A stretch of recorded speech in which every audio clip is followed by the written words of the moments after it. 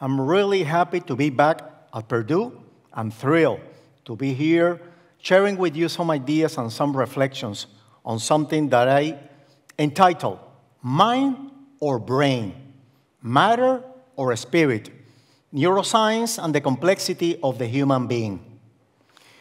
There is a key concern that I want to address through this presentation. It's related to some interpretations that appears in terms of neuroscientific facts, research facts. They are not really scientific facts, but interpretation about them. And for example, one of them is that our neurons firing inside our brain defines who we are, nothing else.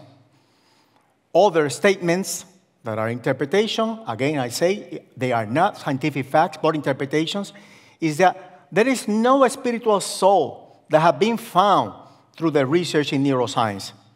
Therefore, we are nothing else but simple and aggregated matter. But let's think about it. Does these two interpretations really enable us to better understand and even inspire our daily lives, our personal history, or our whole personality? And there is a background of these interpretations. It's a historical conflict between two incompatible camps. Both of them, they have been in the tradition of the history of ideas. One of them is dualism, that states that we are fundamentally spiritual and immaterial souls that have some kind of interaction with our body. The other camp is materialism, also in philosophy of mind, entitled physicalism. We are just neurons firing inside our brain. But let's go and think about this again. Is that so? Do we have to make a choice between these two positions? Perhaps, isn't it that a little simplistic? Is there an alternative or a third way?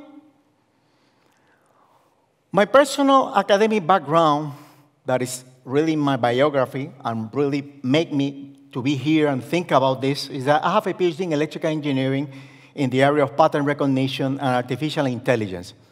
I have been working and teaching electrical engineering and computer engineering for 23 years. And I also have a doctorate degree in theology because when I was studying here at Purdue, I was making questions. I was really hearing about the recent discoveries in neuroscience, and that made me go to think about it in depthness. I have a strong background in philosophy. I have taught courses in philosophy, engineering, ethics, and theology. And I do research in the dialogue between science and religion and philosophy, because I think life is to search for truth. And one of the things that enabled me to discover, to reframe that conflict is the issue of two paradigms in contemporary science: simplicity versus complexity. It was a French philosopher, Edgar Morin, who described both paradigms. One of them, the paradigm of simplicity, that has two principles. The first one, the principle of separation, that seeks to separate reality and different scientific fields of knowledge that study independently of the other each sector of reality. The second principle, the principle of reduction, that seeks to simplify complex phenomena. The complex then is reduced to the most basic unities, and what is assumed is that reality is nothing more than the basic unities, particularly of matter. Reduction, again, for example, is to see society not only of interactions of individuals and persons, but to reduce it to interaction between multicellular organisms. And the multicellular organism to reduce it to interaction among cells, to reduce it to molecules and atoms, and to elementary particles. And there is nothing more real, according to this vision, to this paradigm, than the elementary particles. Therefore, it reduces human life to the most basic physical components. The other paradigm also well described by Edgar Morin, is the paradigm of complexity. Reality is highly complex, with multiple levels of deep interaction between heterogeneous aspects. The most basic elements are necessary, but insufficient to understand a system as a whole, reality as a whole. Then this paradigm proposed transdisciplinary research to differentiate aspects, but avoid cutting reality into pieces. This is against dualism. It seeks to associate without eliminating any essential aspect, against reductionism. This paradigm of complexity is well summarized by a mathematician and philosopher of the 17th century, Blaise Pascal, who say, and I quote, "It is as impossible to know the parts without knowing the whole as to know the whole without knowing the particular parts." Let's see now these two paradigms in the particular cases of neuroscience. The paradigm of simplicity, again, with the principle of reduction and the principle of separation.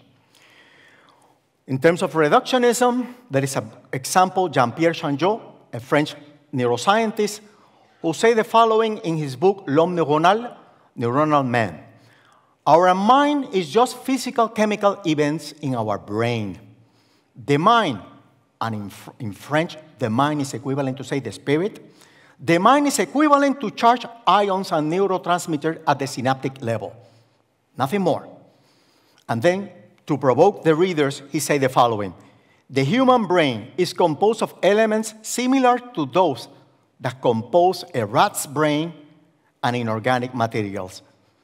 You could not be more reductionist than that. But then there is the dualist position also. In terms of two thinkers, John Eccles, who is a neuroscientist, and Karl Popper, a philosopher. They, in some books, particularly this one that I'm presenting here, The Self and Its Brain, they establish that there are two independent entities, mind and brain, typical dualist point of view, horizon, way of understanding reality. There is some levels of interaction between both of them, but they are independent. But let's see now how the paradigm of complexity is emerging in neuroscience. Contemporary neuroscientists like Jean Roth, Edelman, Antononi, and many others are saying the following. The brain works not as independent neurons, firing each one at the different times. No, they work as an articulated network composed of many neuronal groups.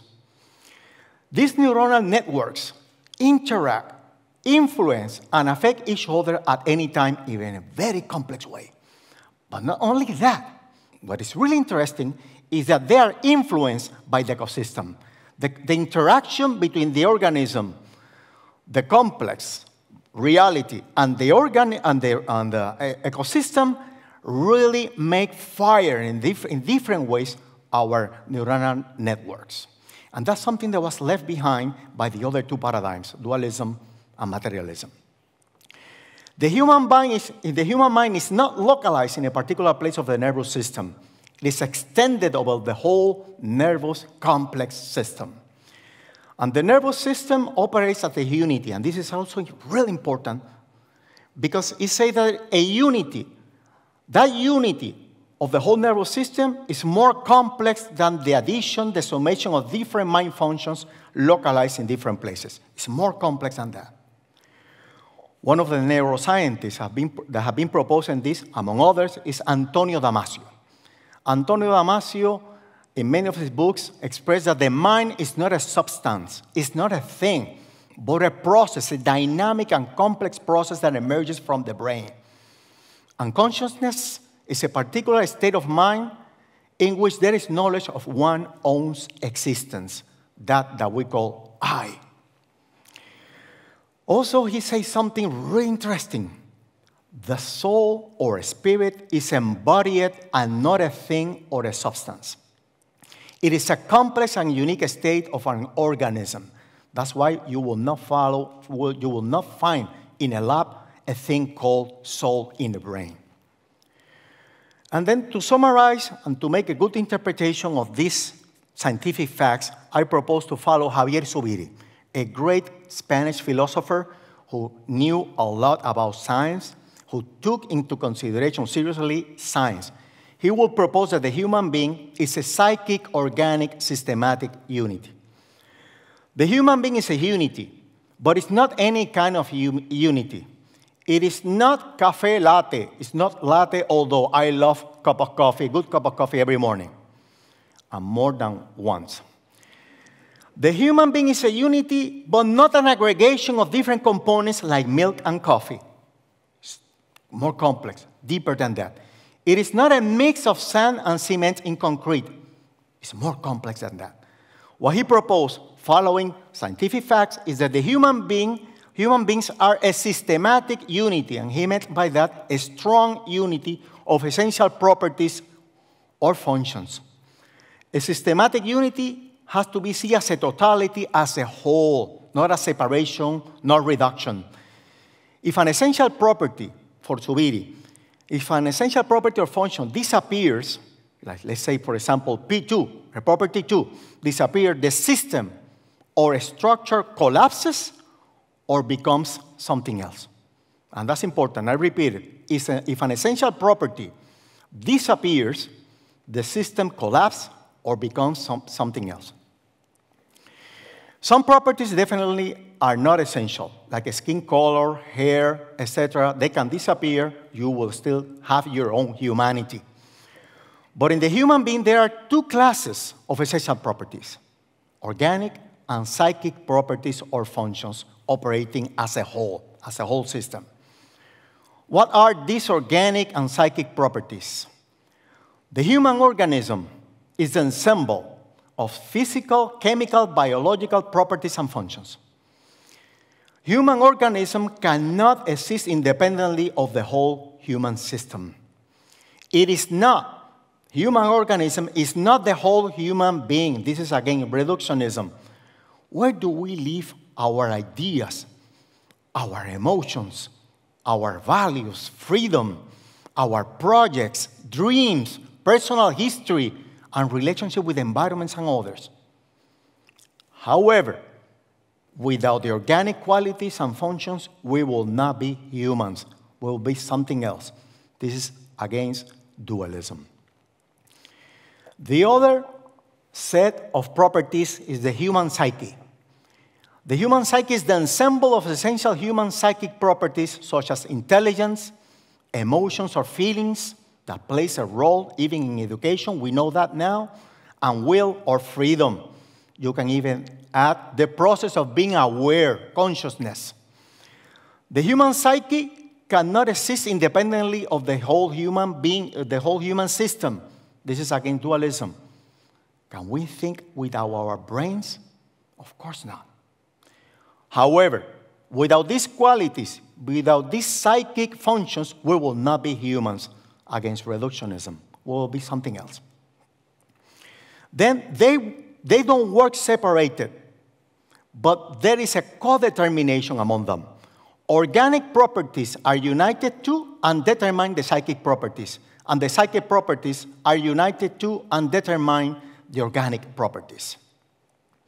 That's why we human beings, we do not have a psyche and we don't have an organism. That will be to make those ensembles things, substance. That's a problem. We are, as a whole, psychic organic. All human activities are psychic organic. Our intelligence is psychic organic. Our emotions is psychic organic. Our digestive process is psychic organic as well. And everything is connected in the human being. Paradigm of complexity. United and operated as a whole. The will and freedom and our projects depend on the nervous system. The nervous system, from the nervous system emerge our intelligence. Our emotional state plays a role in our intelligence.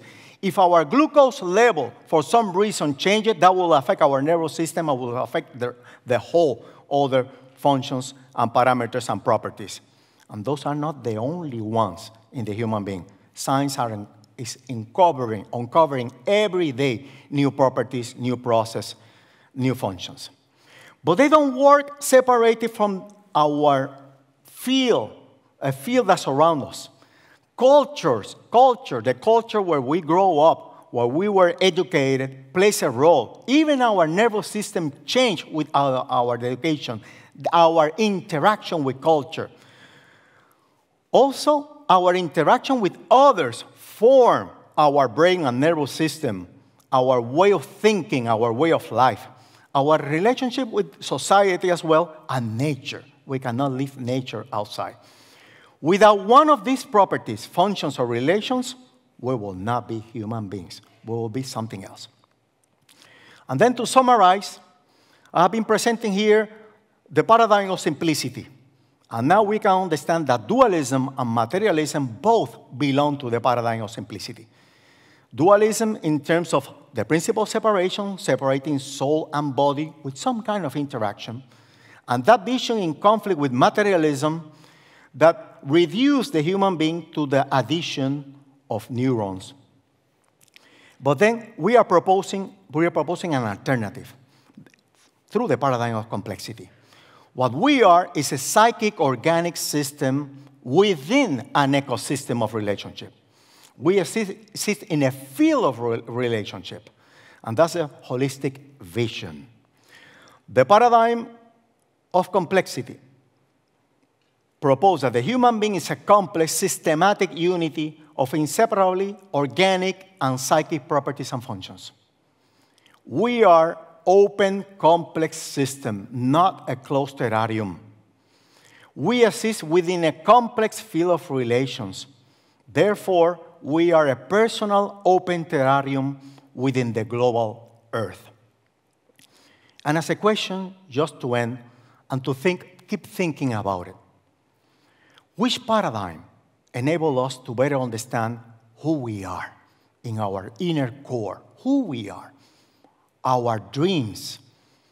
Which one enables us to understand our dreams, our personal projects, our values, goals, and commitments? Which one inspires us to build our personal life? Dualism, materialism, or complexity through the psychic organic vision. Thank you very much.